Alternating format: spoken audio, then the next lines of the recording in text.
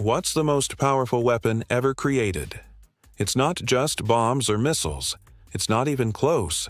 Nuclear weapons are among the most powerful and terrifying creations in history. One hydrogen bomb can be thousands of times stronger than the atomic bombs dropped on Hiroshima and Nagasaki.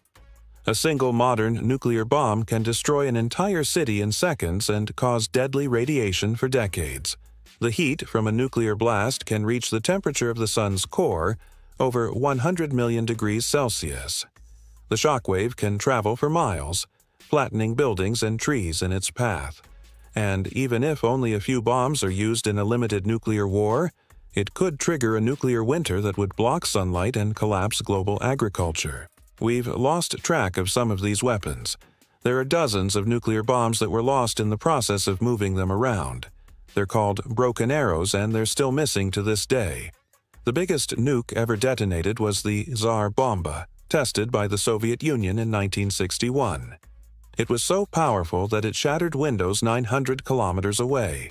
But even that was only a fraction of the power of the full-size thermonuclear warheads that we have today. Most people don't realize just how strong these weapons really are, and the long-term global effects of even a small nuclear war.